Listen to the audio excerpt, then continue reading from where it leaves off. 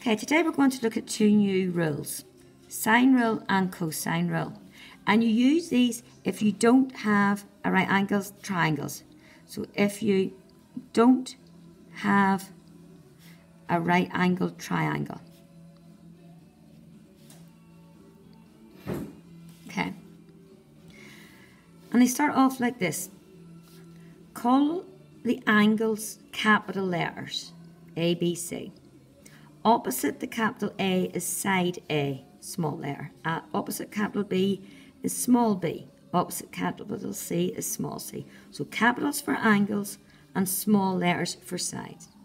And the sine rule goes like this. It's side over sine the opposite angle equals another side over sine the opposite angle. So what that means, I could have side A over sine A equaling side B over sine B. Or I could say side B over sine B equals side C over sine C. It doesn't matter which way, as long as it's a side over sine the opposite angle equals another side over sine the opposite angle. That's the sine rule. You then have the cosine rule. And the cosine rule starts off a wee bit like Pythagoras. It goes a squared equals b squared plus c squared. Then it's minus 2 times these two, bc, times cosine A. So if you start with side A, you end with angle A. You tend to use this one. So use if you have three sides given, so they tell you what the three sides are, or you have two sides and the in-between angle. Right, we're going to do a few examples and hopefully this won't seem too bad. So example 1. So if I have this wee triangle and let's say this is 8x, 38 and 64. You can see we don't have a right angle. So we're going to use one of these methods. Check for the cosine rule. I don't have three sides and I don't have two sides and the in-between angle. So I'm not going to use the cosine rule. I would always check for this one first. So I'm going to use the sine rule. And what was the sine rule? Tell me. It was side over sine the opposite angle equals side over sine the opposite angle. I'm trying to find x, so bring this across and it becomes a multiply. And you just put that into your calculator as it stands. So I'll show you exactly when I'm going to put it in. So it's 8 times sine 38, close your bracket, divided by sine 64, close your bracket, equals. So x equals 5.43. Now, we will try another one of those. Example 2. So you've got this triangle, 5.3, 77, 42, and I'm looking for this side here. Okay. Check for cosine rule. Remember the rules for it. Are you given three sides? No. Are you given the two sides and the angle in between? No. So it's going to be sine rule. So what did the sine rule start off with? It was side over sine the opposite angle equal side over sine this angle. So I've got to work this angle out here first. So 180 minus 77 minus 42. So 180 minus 77 minus 42 gives me an answer of 61. So that angle in there is 61. So I'm looking for C. Bring this across and multiply. So C is 5.3 over sine 61 times sine 42. So in the calculator, I always do the multiplication first. 5.3 times sine 42, close your bracket, divided by sine 61. Gives you a C of 4.1 centimetres.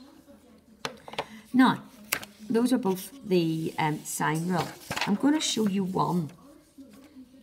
All or a couple here which uses the cosine rule. So for example 3, if you had this 9x, 7 and 41. So if you go back, use the cosine rule if you were given the 3 sides or 2 sides and the in-between angle. So if you look here, I'm not given the 3 sides, but I am given the 2 sides and the in-between angle. So that's when you use the cosine rule. Now, the cosine rule was a squared equals b squared plus c squared minus 2bc cosine a. So what's your a? A is your angle. So this is your small a. So x squared is the other 2 sides squared minus 2 times the other 2 sides times cosine the angle. Now, big tip here, pair them off like that in the calculator. Don't put it all in one row. Do 7 squared, add 9 squared to give you 130, minus, then do 2 times 7 times 9 times cosine 41 to give you 84.5. So x squared is 130 minus my answer to give you 45.47. Then bring your square over and square root. So square root your answer to give you x equals 6.74. Okay, so 7 squared, add 9 squared, lots of stuff going on, just double check everything there. 130. 2 times 7 times 9 times cosine 41. That's why you always double check the work. There's a lot of stuff going on. You could easily make a mistake in these. So I would get into the habit of double checking. So it's going to be the square root of 34.9 to give you an answer of 5.91. So just do take your time and check what you're doing. I'll try another one like that. So if you've got this triangle, Q, P and R, and this is the last example I'm going to be doing here before we practice this, 5.8. So I don't have 3 sides, but I do have 2 sides in the in-between angle. So it's the cosine rule. Oh, sorry, this question, I'm looking for this here side. So cosine rule, a squared equals b squared plus c squared minus 2bc cosine a.